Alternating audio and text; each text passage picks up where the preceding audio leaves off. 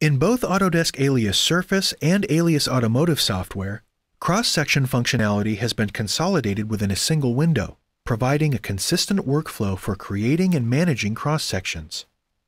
Cross-sections are incredibly important in reverse engineering.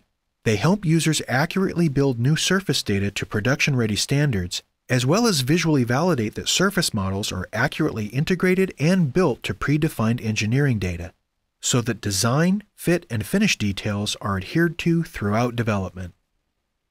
Additional cross-section editor enhancements have been made for support of measurement tools, snapping functionality, and the use of construction planes to create planar sections. Plus, all visual cross-sections can now be promoted as real 3D curves. A new global option is available for automatically creating visual sections for all visible geometry. This feature is especially helpful when creating new geometry, as significant design time can be saved during the development process when analyzing your form.